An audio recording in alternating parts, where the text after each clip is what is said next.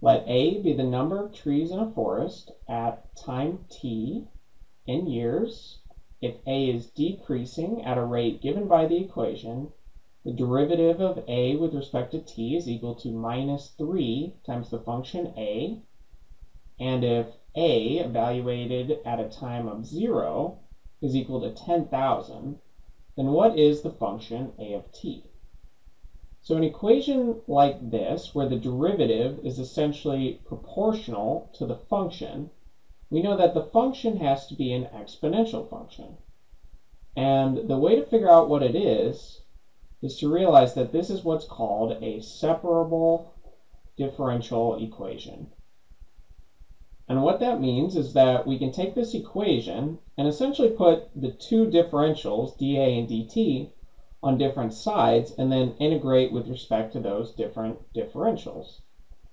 So dA over dt we know is equal to minus 3 times A. So if I multiply each side by dt, they can cancel out over here so that we have dA is equal to minus 3 times A dt. And we need to get A on the same side as dA. So let's divide each side by A so that we have dA over A is equal to minus 3 dt. And from here we can just integrate each side. The left-hand side will integrate with respect to A, and the right-hand side will integrate with respect to t.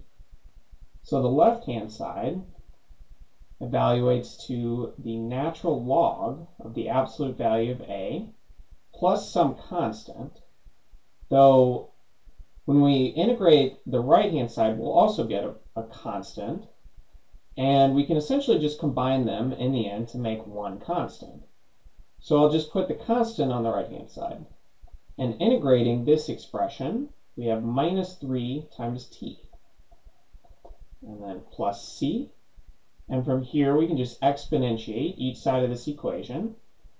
So e to the natural log of this absolute value of A is just the absolute value of A, and this equals e to the minus 3t plus c. And thinking about this absolute value, we know that A always has to be a positive number since we're dealing with the number of trees in a forest. So in other words, we can just get rid of the absolute value bars and it won't change the problem. So this is equal to A is equal to, and for the right-hand side, since the exponent is a sum, we can separate this into e to the c times e to the minus 3t. And e to the c is just some new constant. And we could just call this b here. So we have b times e to the minus 3t. And to figure out b, we're given in the initial problem that the function a evaluated at a time of 0 is equal to 10,000. Or in other words, when the forest starts at time 0, there are 10,000 trees. So plugging 0 in for t and 10,000 in for a, we can figure out what this constant should be. So 10,000 is equal to b times e to the 0, which is 1. So our function a of t is simply 10,000 times e to the minus 3t. And this is our final answer.